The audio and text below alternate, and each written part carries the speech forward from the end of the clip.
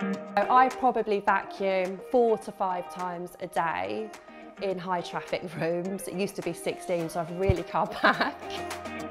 This stick vacuum is different. Number one, it actually works well, and it has 2 different heads. So you can have a head for doing your hard floors, and you can switch the head over for doing your carpets. LED lights are a must on any vacuum, because when you're going under that sofa, you can actually see that dust and dirt, and that just is so exciting. Stick vacs are extremely versatile because you can actually go from floor mode to handheld mode in the flick of a button. They're great for doing the stairs, you can take it out and do the car, you can vacuum your curtains and your sofas with them, and there's none of that fussing with a cord looking for a plug point.